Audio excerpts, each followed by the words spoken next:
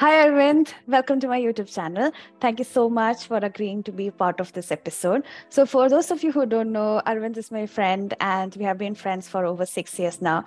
We did a course together back in India, which is Pharm D, and then Aravind moved to UK, and I followed after.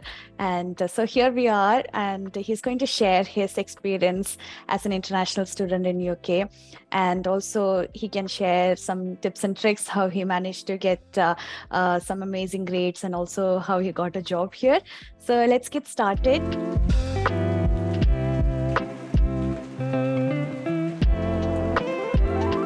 So thank you, Rakhi, for inviting me to your channel. And it's a pleasure to share some of the information about coming to the UK and my experience in the UK in your channel. Thank you, Aravind. So my first question is, could you share your academic journey with our viewers so that they can get a bit of an idea of how the things progressed for you? Sure, I would be glad to share that. So since my schooling finished, the two choices I had was either pharmacy or maybe dentistry. But pharmacy was the favorite choice.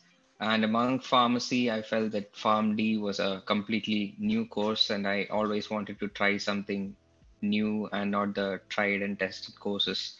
So that's when I decided to go for PharmD. It was a 5 years plus 1 year internship course, and the internship part where we interact with the patients and we prescribe and also modify the medication regimens. That was something that attracted me to the course. Yeah. So I joined PharmD, and the initial first 2 years were a bit difficult to get to grips with the syllabus and what we would do after PharmD, because that was a question that frequently came up from everyone, like what the scope of the course was and so on.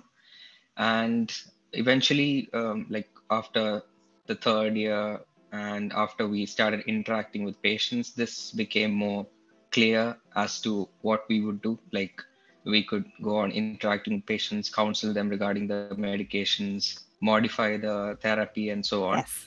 So that is something that was really interesting and different from the other courses, because it was like the MBBS, it was like direct interaction with the patients, which was completely different for a pharmacy course. Yes. So that is something that really excited me. And following PharmD, my main aim ever since I was a child was to study in the UK. I shortlisted many courses which I could potentially apply, and then eventually I got admission for precision medicine and with specialisms at University of Glasgow. That's amazing. So you already had a dream and you had decided very early on in your studies itself that you wanted to move to UK. So can you share some details on how did you get the admission, as in is there a merit criteria to get admission in University of Glasgow? Because from my research, I found that University of Glasgow rates as the top 11 college according to Guardian 2022. So what was your requirements and the criterias of getting this admission? So, like I said, during my internship in PharmD, I had initially made a short list of courses. Like, many of our friends also were interested in studying abroad and was starting to make a list of courses. And from that, I got many ideas how to shortlist the courses and so on. So one of the websites that I found for searching courses was Masters Portal, which was really good in filtering out the courses and the fields and the years of study and so on. And using that website, I made a short list of about 20 courses which I could potentially apply. And then I had gone over to the consultancy, and my consultancy was IDP, made a list of these courses, and then went to IDP to ask them which all of these potential courses which I could apply for. Yeah. So what I would recommend is that we make a list of the courses ourselves rather than the consultancy suggesting the courses to us, because they would not be aware of our interests and the scope of these courses. And So it's much better that we search the courses and then go over to the consultancy to check with them whether we can apply for these courses. Yes. So some of these courses were ineligible. So, and some of these, like when I got the syllabus, was not too much interested in. So I cut these down to like 4 or 5 and applied for all these. And I got the offer from University of Glasgow for 2 courses. One was precision medicine, and the other was antimicrobial resistance and epidemiology. More interested in precision medicine, and eventually decided to go forward with that course. So, like you asked, is there a merit criteria and so on? There is a mark cutoff like 75 or 70 to 75% marks, and also the English language. So some of the universities in the UK also exempt us from writing the IELTS. Plan the course that you're applying for early on, because there's a high chance that you can get a scholarship for these courses. Oh, yeah. Also, you have to prepare a really good CV and SOP, which has to be tailored according to the course. Yes. And while the CV can be a base, the SOP takes the application to the finishing line.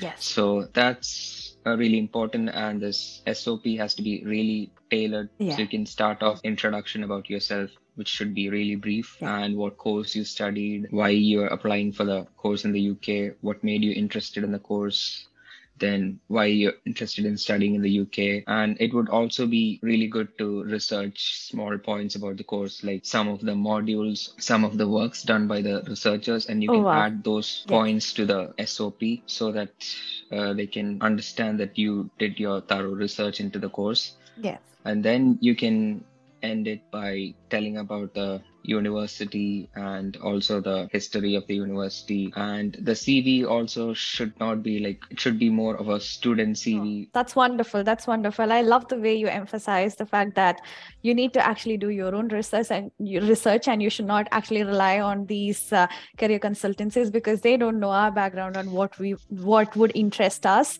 And also, and curating your CV, which should be an academic CV, like you mentioned, and also writing your own SOP, elaborating on your interest and passion, so that they truly feel that you are really interested in studying the course. Thank you so much, Aravind. And also for our viewers, if you are interested in seeing any of our SOPs and you want a format, please comment in the comment section below.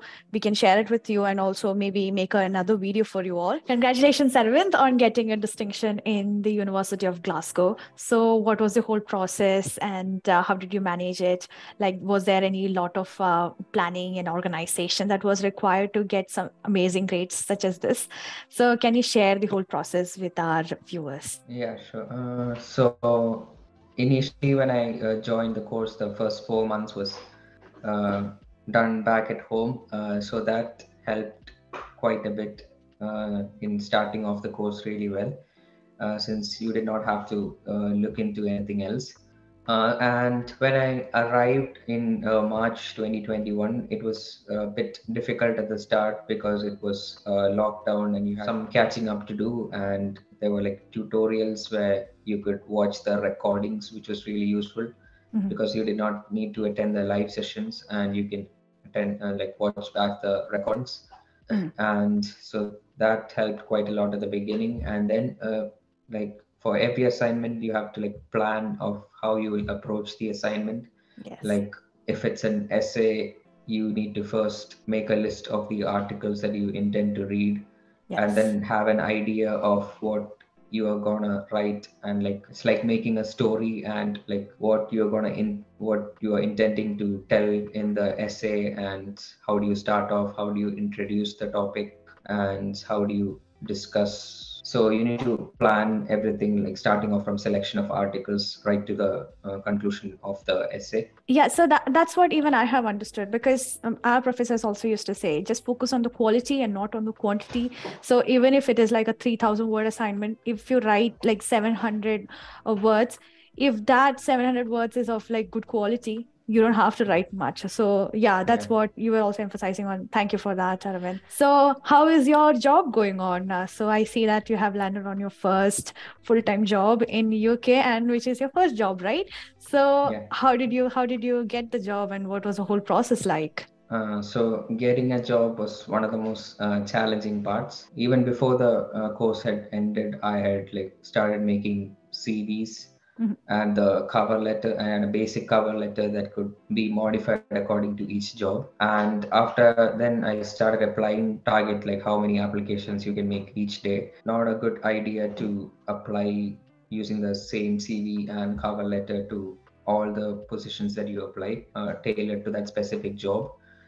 And this is something that I got to understand a few months into applying for the jobs. Have to start applying for the jobs much before your course ends, and this is a mistake that I did. So you can get used to that well in advance and can be more prepared by the time you finish the course. For some of the jobs, it usually starts off with the HR call, Yeah. and then followed by assessments and followed by one or two interviews. Yeah. And for the current job, I have it like included, I think, three stages, which start Okay. off with the HR call and the assessment and then the final interview. And so you can apply for jobs through LinkedIn, then jobs.ac.uk and Indeed. Yeah.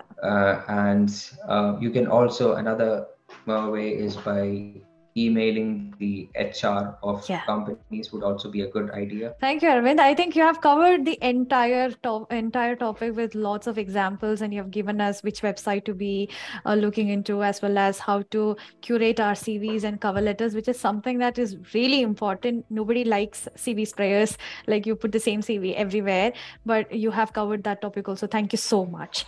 So, is there any advice that you would give to our viewers who are willing to move to UK for their higher studies? You have to be ready to make a lot of hard work while coming to the UK Yeah. in studies and working and so on. Yes. And it should not be completely about like studies or working, and you have to enjoy sometimes go traveling Yeah. and exploring the places, because that is one of the main things that we look forward to when we are back home. But when we actually arrive here, we are Yeah. reluctant to do that. So traveling and exploring places and then just refresh your minds and then go again, and this would help a lot uh, in between like difficult assignments and job applications, because if you are completely focused on that, it would be really difficult to focus and it would be like one dimensional.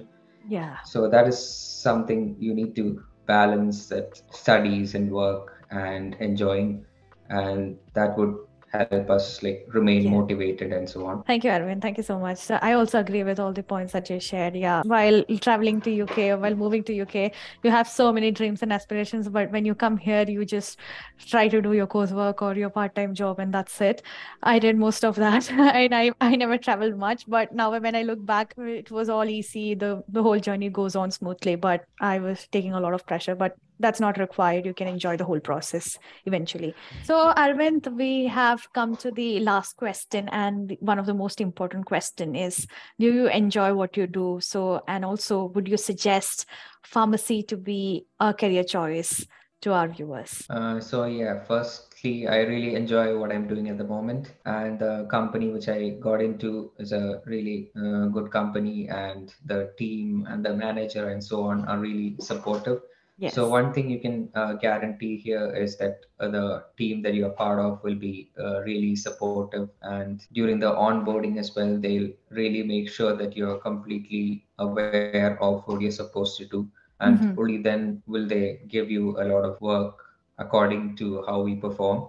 Yeah. So you can be sure that they would be really supportive. And regarding the second question, whether pharmacy is a good career choice, it indeed is a really good career choice, because pharmacy is one of the positions which is in shortage in the UK. So it is a really high demand job, and which is really well paid as well. And So while selecting the courses following your undergraduate, if you have done like pharmacy in your undergraduate and you plan to work as a pharmacist in the UK, you need to select the courses that suit the pharmacy profile. So yeah, pharmacy is a really good choice if you are really interested in pharmacy and working as a pharmacist or a clinical pharmacist. Yes, so I also agree with it, and I'm personally biased saying that pharmacy is a great career choice. Thank you so much, Aravind, for being part of the Spill the Beans Right Now episode, and it was wonderful having you in this episode. I'm sure all the viewers might have found it really interesting and also very informative, and you have covered a lot of topics in this episode. It was really great to have you. Thank you, Rakhi. Thank you so much for inviting me to your channel again. It was really a pleasure to share all this information with everyone in your channel. So if our viewers have some more questions and if they want to connect with you, how can they do that? You can share my LinkedIn profile that I'll give you. So you can share my LinkedIn profile and the viewers can connect with me through that. Lovely. I will do that. And for our viewers, I'll be sharing Arvind's LinkedIn handle in the descriptions below. And you can connect with him. You can ask him more questions. And he is an absolute sweetheart. And you can ask him any questions. And it's going to be a real pleasure to be connected with. So thank you so much, Aravind. So I hope this episode was really useful for you. So let's meet in another episode with another interesting person to spill some more beans. Till then, ciao.